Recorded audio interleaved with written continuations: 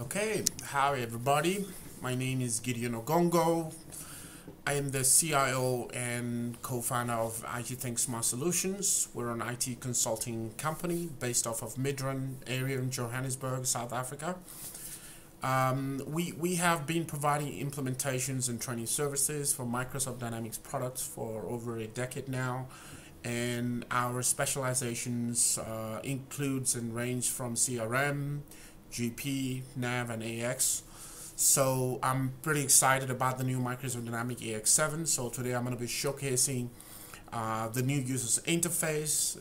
This is the latest and the greatest from Microsoft. So over the weekend I set up a demo system using LCS, and I deployed it to one of our MSD and Azure subscriptions. So it'll be my first time completely using the product. So I really wanted everybody to have the same experience and the same wow effect that I will get from using the product for the first time as well. So this product is not an in-depth video on using the Microsoft Dynamics AX, but a showcase of some of the new user's interface. So I will, however, try to explain some of the basic concepts, specifically in the areas of financial management. This is usually the first module that is implemented in any Microsoft Dynamics AX systems. So I will spend very little time on the slide, as the whole point of the video is to preview the product. So let's dive right in and take a look at creating a legal entity for our new demo company. So to create a new legal entity, I'm not going to go into the technical details of what a legal entity is, but you can think of it as a database. Since Microsoft Dynamics AX, AX7, it's a multi-company and a multi-database system. You have the ability to manage more than one company with the same product. So you can have as many products as possible using managed using Microsoft Dynamics AX as well. So the first thing that you will see that is slightly different if you've ever used Microsoft AX before is the navigations. Well, most of the stuff is still where they should be, but you'll find that we don't have the address bar navigations that we used to have in the previous version of AX, like all the AX 2012. We, however, have here on the left hand side some sort of navigations that allows us to move from one module to another. We also have the favorites. You can create the favorite navigations if you want to, so you have easy and quick accesses to some of the functionality that you use quite often as well. Any different places that you've visited recently will also show up right here in recent. And then you have in the workspace, you can see some of the familiar stuff and some of the most used stuff that you will find in your workspace as well. However, I wanted everyone to see from the module section how you access some of the functionalities that is required as well. So what we're going to do in this module is that we are going to create a new legal entity. This is where everything that we're going to be doing going forward will be created as well. So currently the legal entity selected is ITT. This is our company database that we've created in AX. However, I'm going to be creating a demo legal entity. You can change from one legal entity to another by clicking on the name of the legal entity right there at the top. You can see I can select any of the out-of-the-box legal entity. I can choose, and it's so easy. You just click on the list, and that's it. It automatically refreshes and it changes to the legal entity for that particular company as well.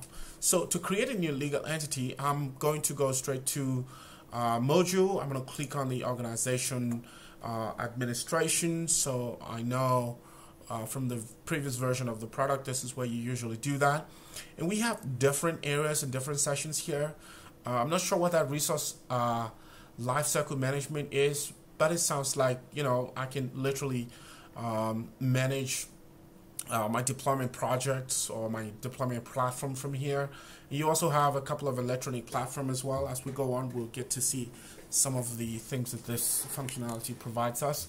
So we have the place where we can create a number sequence. We have organizations based functionality, global address, resources, and you have the setup area as well. So there's not a lot of things that's really new here.